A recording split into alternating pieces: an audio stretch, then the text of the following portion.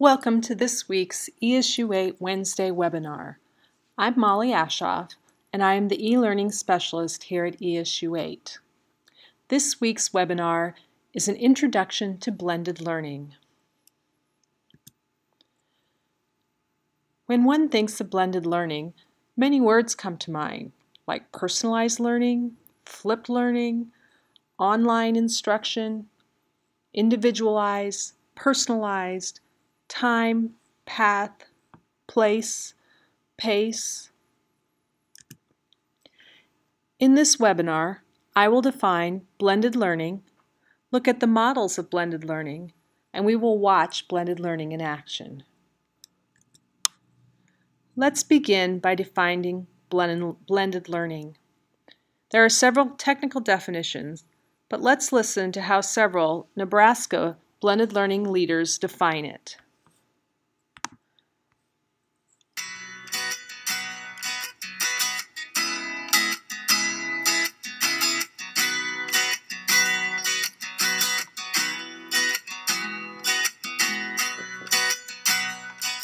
Blended learning is choice. Blended learning, if we look at the Christensen Institute, says that we are giving students choice over one of four things, or a variety of those things, but it can be time, place, path, or pace. So we give our students choice, we're giving them some ownership in the different learning that's taking place. Now we're not always giving them choice of all four of those items. Sometimes we're going to pick one of those items to give them some choice on. As an example, we might give students choice over the path or the way that they get something done. So we're giving them choice over the path. We're saying, you have to complete these objectives, but in which order, you can decide. Sometimes we need them to go through a prescribed order, so that's not going to work. So sometimes we say, you know what, you get some choice over your pace. We're going to give you some videos, here's some resources. The teacher is going to work with you one-on-one. And throughout that time, you're going to be going through this series of events. As you do those events, you can take the assessments and build your own path by going in the pace that you need to go. Sometimes you might have to watch a video 2 or 3 times for it to completely make sense, for you to answer the questions, to show that you mastered the content. Sometimes you're going to buzz right through and you're going to get that choice to be able to move at the pace that you need to work through, even when students in your classroom aren't moving through that pace.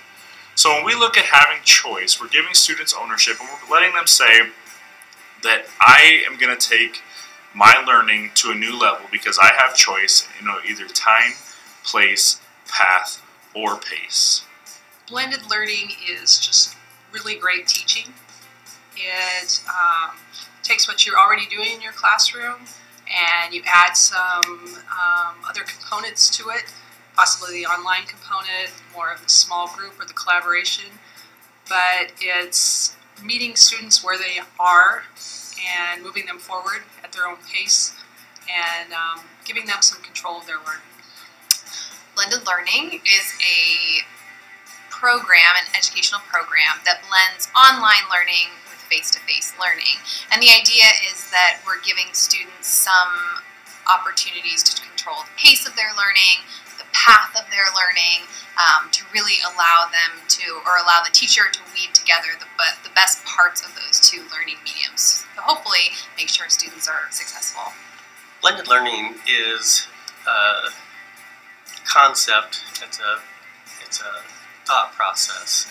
I don't think it's any one physical or digital thing, but it's a different way of thinking. I really think that it's a pedagogical approach to teaching as opposed to any of the tools and things like that. The tools definitely help, but it really is digging into blending the best of our virtual world with our analog world.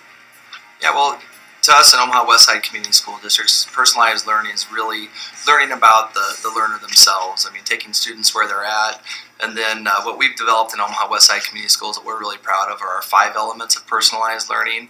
So to me, in order to really talk about personalized learning, you need to look at multiple components of those 5 elements. That would be knowing your students, allowing for voice and choice, flexibility within the classroom, and that could be with grouping and also the way the classroom is set up, using data to direct that instruction, and then also the use of integrated technology. And I don't believe that any one of those things alone means that you're personalized learning, but the more of those elements that you're incorporating together, the more likely your chances are that you're personalizing learning.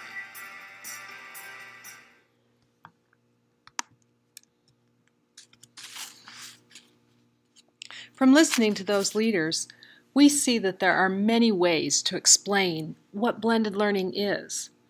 A very simplified thought is mixing face-to-face learning with online learning to get blended learning. There are also several models of blended learning or variations of them, but most stem from the models laid out by the Christensen Institute. I will go through those, but know that they are just a base model that you can adjust in order to fit you and your classroom. It's also important to know that you can mix and match or practice many models, and you don't have to blend everything all the time. There is so much flexibility in blended learning that you can customize it to you and your students.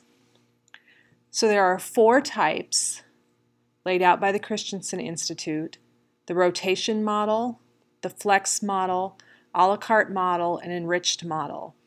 I will start with the rotation model and talk about some of the different variations that we see here.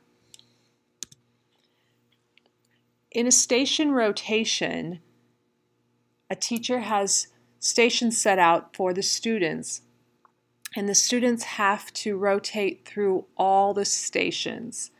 There is usually a teacher-led station. This allows the teacher to be more one-on-one with a smaller group of students. There is always an online instruction component. The students may be working individually or in small groups with that. And then there is a lot of times a collaboration or a group work project type of station. In a lab rotation, this is usually used when students don't have one-to-one access or multiple devices or computer access in the regular classroom. So then the teacher has the whole class rotate through the lab at some point to get that online component of blended learning.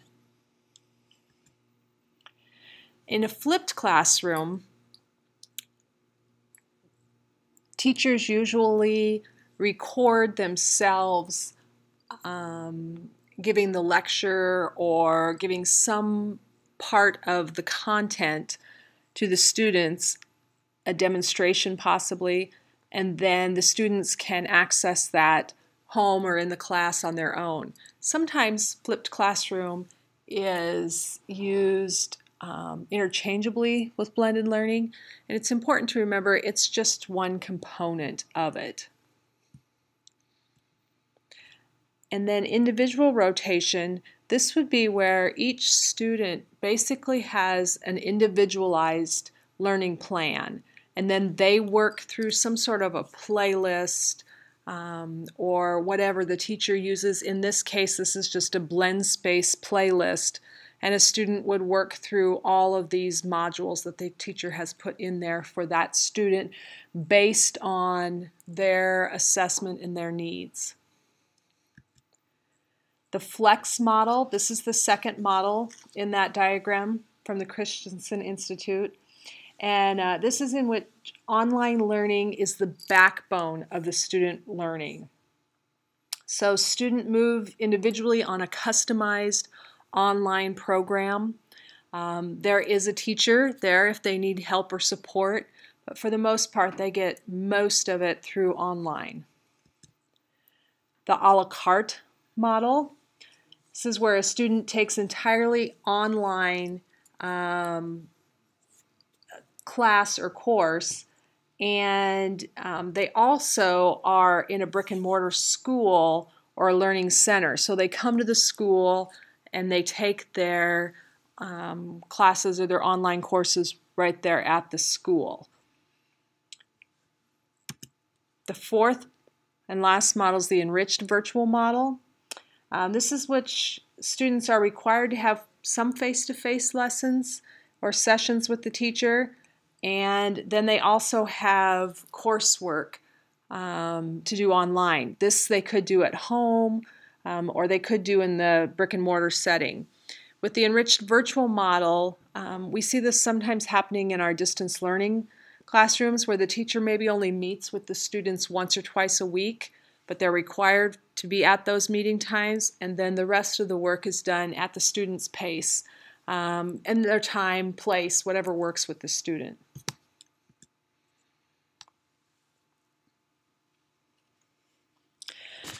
Now we're going to watch how station rotation can be used in a blended learning classroom.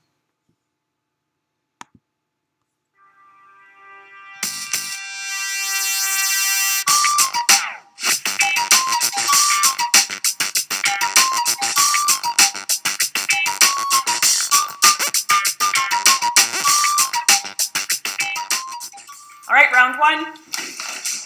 This rotation is taking place in a grade 4-5 math class in order to support blended learning.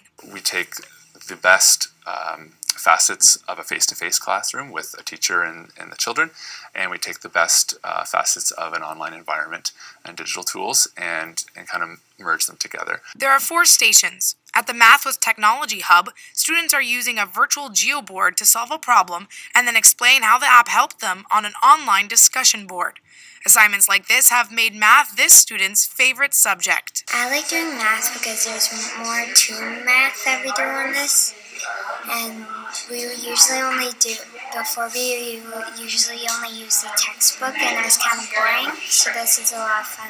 She submits her work at the end of the rotation on a virtual learning environment, or VLE, that gives her teacher instant access to what she's completed. So I will be able to go on tonight and look and just quickly scan and see how many people A, completed it and understood it, and B, how many will need more support.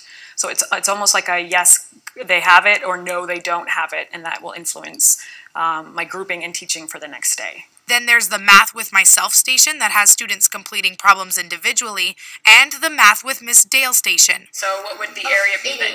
88? How many agree? Thumbs up if you agree. Thumbs down. Well, let's do the math. So for that 10 to 15 minutes, I have their full attention, their full engagement, and that's the most important time for them to acquire the new concept and and that's also the most important time for me to assess what they know, what they don't know, so that I can base, future lessons on that too. The final station has students working with a partner. That way students can feed off each other, which is helpful because you have a buddy that maybe knows a bit more than you, or you know a bit more than your buddy that you're working with. Seeing this kind of collaboration is one of the goals from the Huron-Perth Catholic District School Board's Innovation Project. They're using a virtual learning environment to implement blended learning practices, which supports critical thinking and communication in math class. Rachel Skillen is a grade 9 math teacher who's also taking part in the project. She finds students are more engaged and confident when they're working together. If it's a teacher-led lesson, there might be pockets of students that are not understanding, but they don't feel comfortable enough to, ask questions or to really express that they're not understanding. But when they're working together and collaborating, then they feel like they're kind of in it together, and they feel more sense of teamwork and that they are working toward a goal together. And so I think all of those things help. The students also appreciate the time to talk things out with their peers in small groups. The teacher explains it in more of a teacher way, it's more professional when your friends kind of know what you struggle in and stuff, so they can explain specific parts to you. And hearing that explanation process can give the educator some insight. And if you minus 9.5 from that, that'd be the y-intercept. Yeah, but do we need the y-intercept? So I go around and I listen in on their conversations that they're having, and then they have much more opportunity to ask questions of me, and we have that sort of dialogue or that conversation going back and forth, so I get a much better sense of sort of what their thinking is and where their level of understanding is, and then it gives me an opportunity to give feedback to them throughout the lessons. In this lesson, students have to watch a video that's posted on their news feed in the VLE, and then solve a problem that asks them to find a missing variable. We got the assignment and then we went into groups, which is good because group work and math go really well together. Students can use whatever resources they want in order to get their answer. The classroom is transformed where there are no walls, and kids have access to all of those learning materials and each other in a way where the students' ideas and the students' thinking really becomes the content of the learning. At the end of the class, they present their answers and explain their reasoning.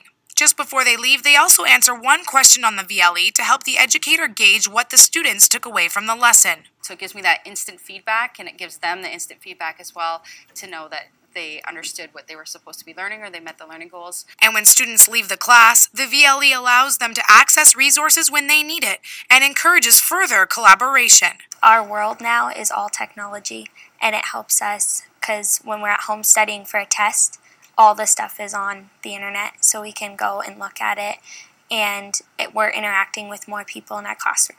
It also helps teachers collaborate. Teachers love going into other teachers' classroom to look for ideas. So the idea that you can, do that in an online environment without having to leave your own school or your own home, it's an incredibly rich resource for teachers. But it's not just about using new technology or resources. It's about coming up with a pedagogical approach to meet the diverse needs of all students. We used to come at it where we would just say, here's a great piece of technology, everybody use it because it's awesome. And now I think we're coming at it from an aspect where if we give them the reason why we want to use these tools, then we can really achieve true blended learning and accomplish those pedagogical goals. The Innovation Project used a blended learning format in order to provide professional development for the teachers taking part. The plan is to make use of the work submitted this year. I think that's going to really deepen our understanding of thinking in mathematics and how we can help students make thinking more visible.